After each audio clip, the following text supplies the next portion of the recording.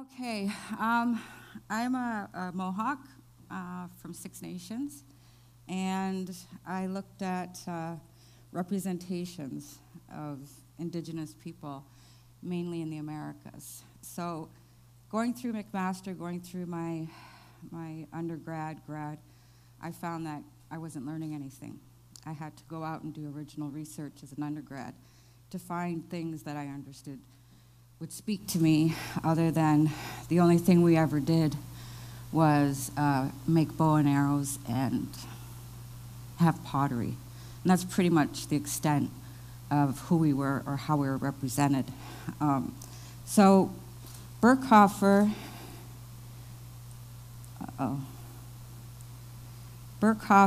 is, it's not working, a historian who wrote a book called The White Man's Indian. And it was back in the 80s, but essentially he talks about how, can somebody help me? How Indigenous people were represented by Western institutions, mainly in different genres, so Hollywood being number one, and then you had to go on to the ideas of being a primitive. And at that point, that idea hasn't changed much. So you're talking about creativity, thinking. It's like, where does your understanding of thinking about Indigenous people come from? It comes from education, it comes from media. All those representations and research on Indigenous people essentially doesn't come from us. It comes from the ideas and psyche of Europeans who came to the Americas. Oh, I see it's working on here.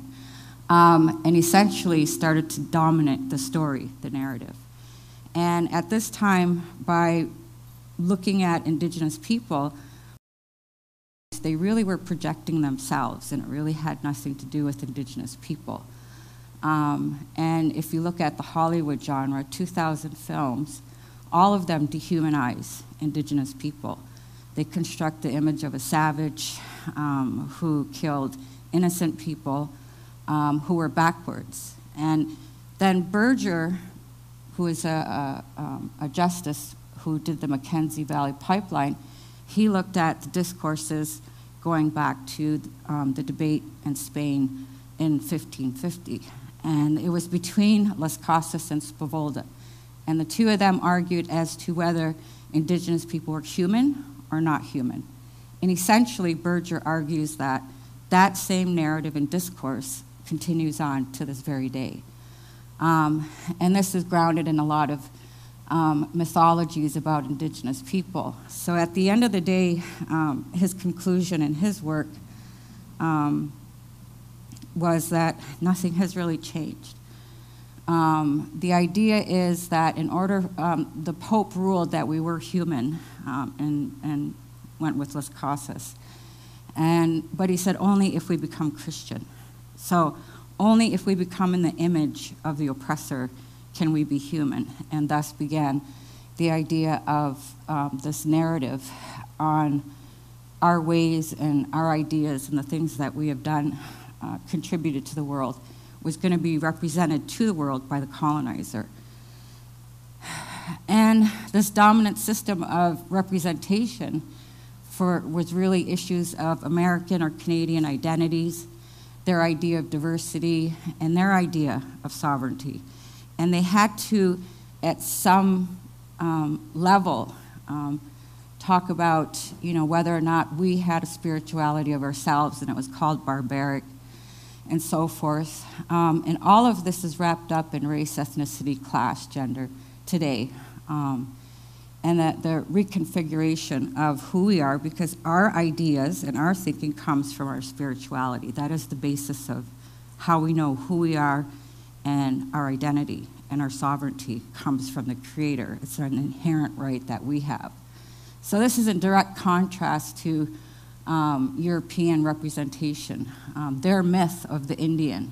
And the idea was that, they were appropriating our knowledges, they were appropriating our medicines, our land, they were colonizing, all the things that we had contributed to their survival in the Americas, but they never gave any credit to the people who gave them that knowledge, and that was Indigenous people.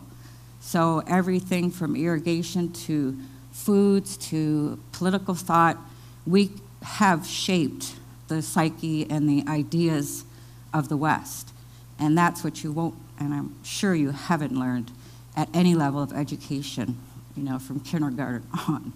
So that's the sad part, and that's kind of the evidence, is that people don't have any idea of how much Indigenous people have contributed to the world. One is just democracy. The Iroquois people, as you know them, we call ourselves Haudenosaunee, met with Franklin in Pennsylvania in the 1700s, and unfortunately gave them our political philosophy about unity and the bows and the arrows being bound together, which is still the American symbol. Franklin then wrote an article and talked if the Iroquois can become a union, a sovereign union, then certainly, you know, these savages who are able to have two levels of government, one is the federal, one is the state. We called them different things, and the power invested was the people. And we gave them that information, which is well documented in a number of articles. Essentially, that was our undoing because they followed that, and at the end of the day, used it against us. So when I read Noam Chomsky's work, I was really impressed with how he laid out how you manufacture consent, because it explained a lot to me in terms of my university education, in terms of what I was seeing in the media and the news, all of these ideological institutions who were representing us. And I still found it to be dehumanizing. So if you look at current media coverage of any Native issue, they don't humanize us. You know, we're a problem, and we're over here, and we got to be dealt with. And we're very costly. So that's kind of the narrative that is still going on. And in order for Canada and the United States to find their freedom and their democracy by oppressing the people of this land, they had to manufacture consent to do that, because how can you espouse to the world, you know, human rights and democracy when you basically founded that on people's blood? There were massacres, there was spreading of diseases, there was policies to make sure that we didn't make it. And that's really the point of this whole thing, is I'm not supposed to be standing here today had these policies actually been effective. But we resisted, and how we resisted was sustaining our own ideas and understanding of the world. So at the end of the day, you come up with natural and inevitable development, and we're not able to cope with it, so we kind of are at fault. We're weak, inferior, and unable to deal with development. But they don't talk about the actual policies that Canada had in place of assimilation.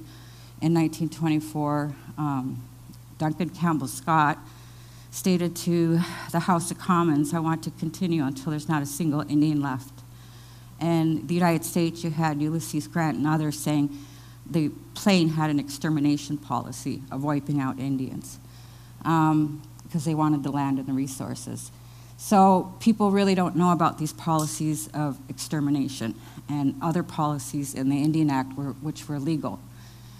If we look at how you think about this, Vandana Shiva states, you know, colonial influence on biological and intellectual heritage of non-Western societies was devalued. And essentially, she goes on to explain how our knowledge becomes myth, it becomes unsubstantiated, and it becomes less than Western knowledge, which is supposed to be scientific and objective. But if you're an Indigenous person, you know that that's not true. It's very politically driven, and it's about resources. So there's a lot that knowledge hierarchy then doesn't take into consideration the things that we have done.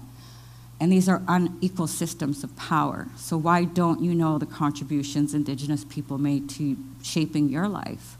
The foods that you eat, what's available to you, the medicines. So those are things that you should learn, but they're not even available. So that has to tell you a lot about what's not there versus what is there.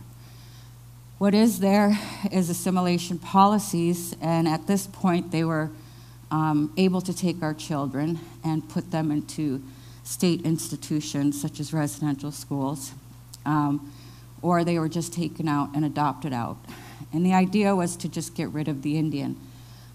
They used missionaries to do this. It was illegal to do our ceremonies in residential school. If you spoke your language, you were beaten. Some had needles put through their tongues. There was a variety of horrors that went on in these schools to make sure that when you entered them, you did not practice your ceremonies, you did not practice your language. And you can imagine a 5-year-old having to deal with this. At home on the reserve, and you know reserves are for animals, so that kind of tells you, right, in the discourse and the narrative and the language, like, why do I live on a reserve? You need to think about those things. Or why is Indian Affairs called Indian Affairs and Northern Development? You need to just think about the simple things that are right there in front of you. And it's really to strip us of our land and to take away our economic, spiritual, and political spheres of our society, because we would pose a resistance to colonization. Our language is very important, largely because it has the intellectual legacy. We have ideas that cannot be expressed in English because English has connotations with its language. The easiest one I can use is women. For many Indigenous culture, just the term, the female, is a powerful entity. She is a life giver. She is the land. She is movement, action, authority. You can't say woman in the English language and get that same connotation. So our language really does have our ways of thinking about the world and constructing the world, which is everything is living, everything is alive. And I think now science is catching up to that. For us, education, unlike most of the world, wasn't liberation. And I would say today we're just now starting to get out of that ability to use language to move, or use education to move forward. But as Minister Scott thought, we need to just get the children, and the people left at home obviously fell apart, because if somebody came into your community and took all your children, I'm sure you would not be happy. Thus, you have addictions. And the children were then, and this is well documented. There's a ton of documentation. They documented very well what they did. Even though people came in, such as Dr. Price, that said, you can't do this to these children. They're going to die. And his answer was, well, they'll die Christians. And I think just recently they've uncovered 3,000 graves at just one residential school. So the graves were not marked of all the children who died. We're still looking in that. Our education really was about social engineering. And what they wanted to do was destroy our culture. They outlawed our ceremonies in the Indian Act. People went to jail for having Sundance ceremonies or potlatch, spiritual leaders. It was not a good time. And if we try to raise this issue in institutions such as universities, there is a sense of epistemic violence and the idea that what we're saying is not true, because you have thousands and thousands and thousands of documents that say everything that happened to us is because we're inferior biologically. So we can't really speak our truth as of yet and feel safe about it. But the idea of social engineering is, this was the idea. And these are the posters they would use to try to get people to donate to their schools, even though here in Brantford, where they went to school, they were running farms, they were running businesses. the kids did the slave labor of creating lots and lots of produce and meat and so forth, but they had to eat mush every day. So in Brantford, it's called the mush hole. That's what our parents and grandparents remember, because they weren't allowed to eat those apples or eggs or anything else.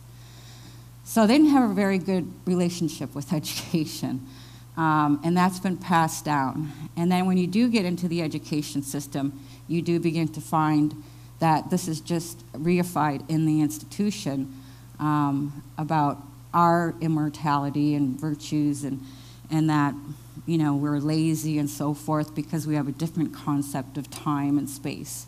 And these classifications of representation are essentially the power of the dominating force. So, for example, and this is what I try to convey to people, as a Mohawk woman with 5 children, 5 grandchildren, it's very hard for me to have them learn their language.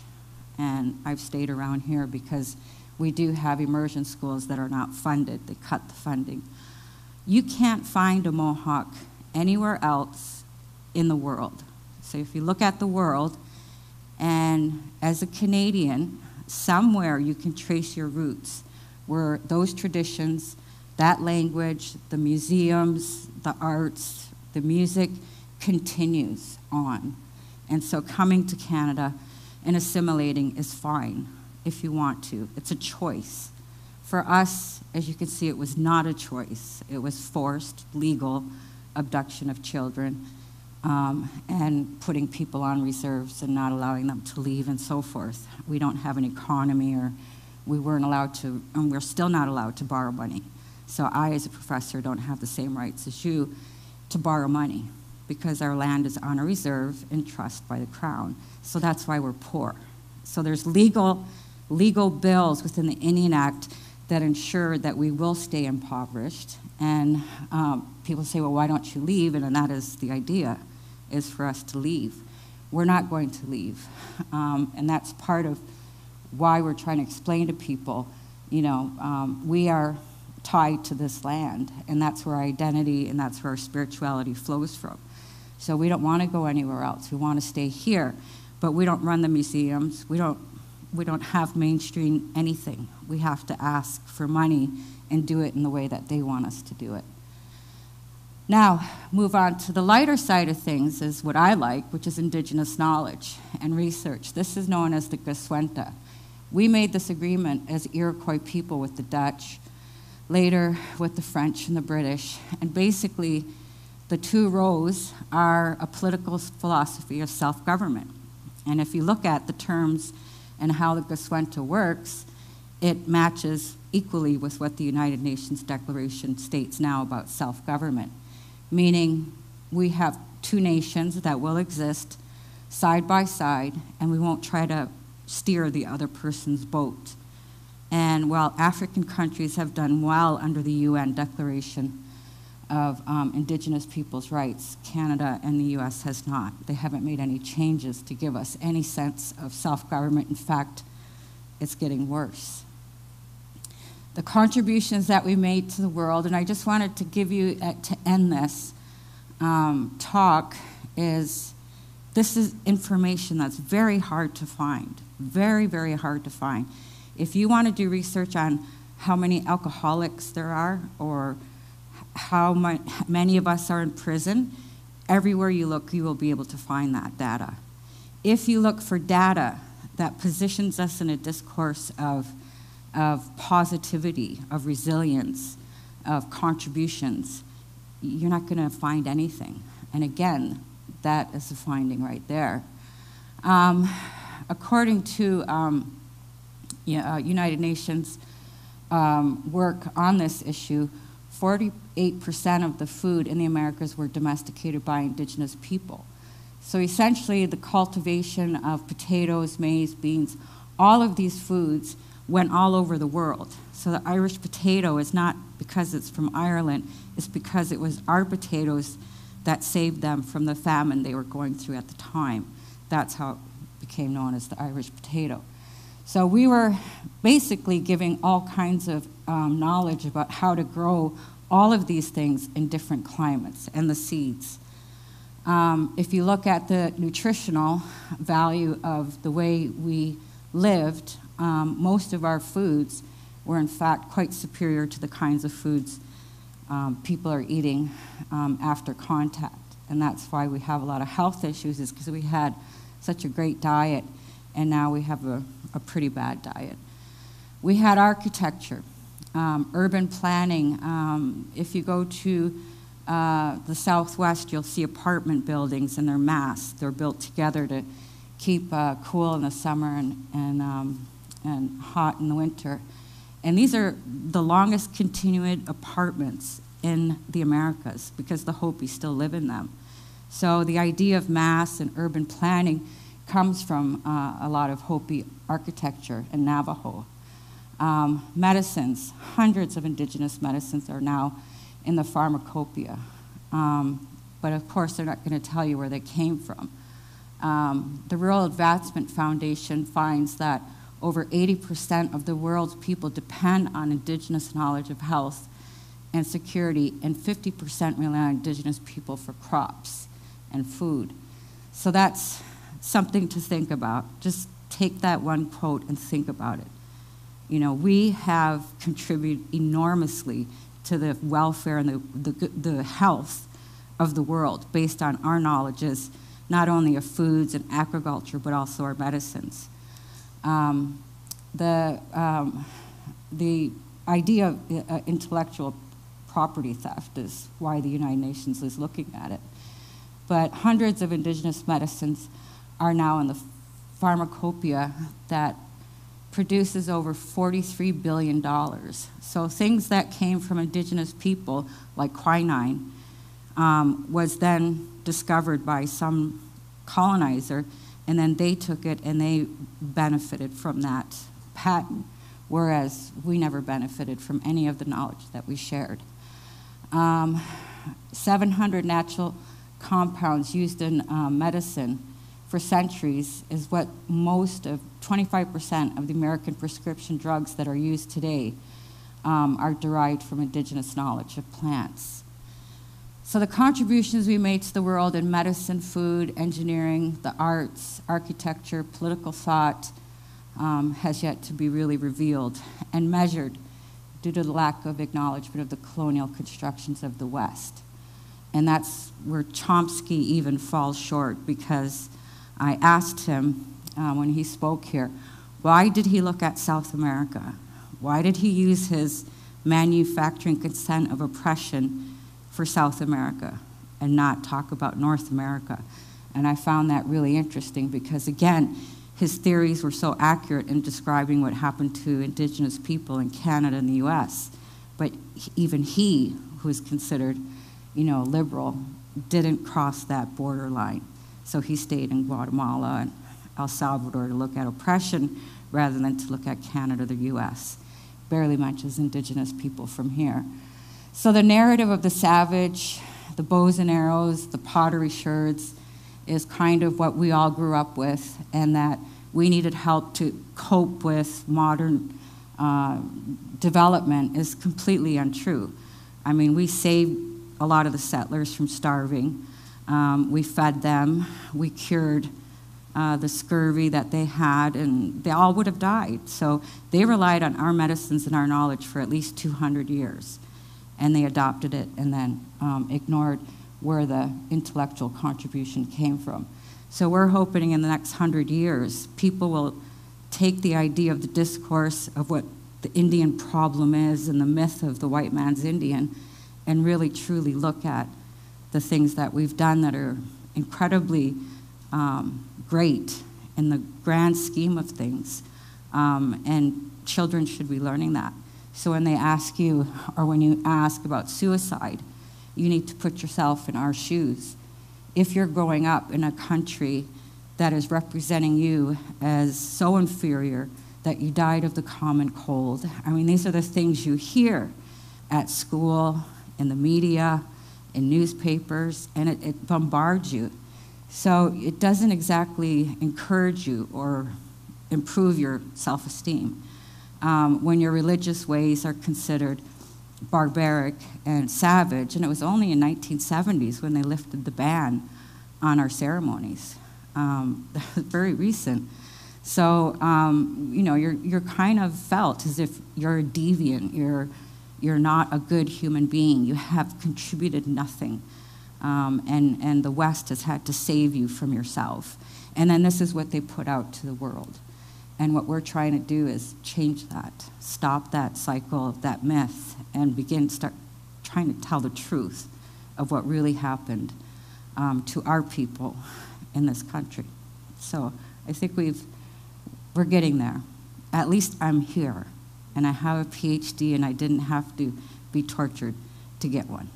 So that's a lot different than my grandmother. So yeah, thank you. Dami ko.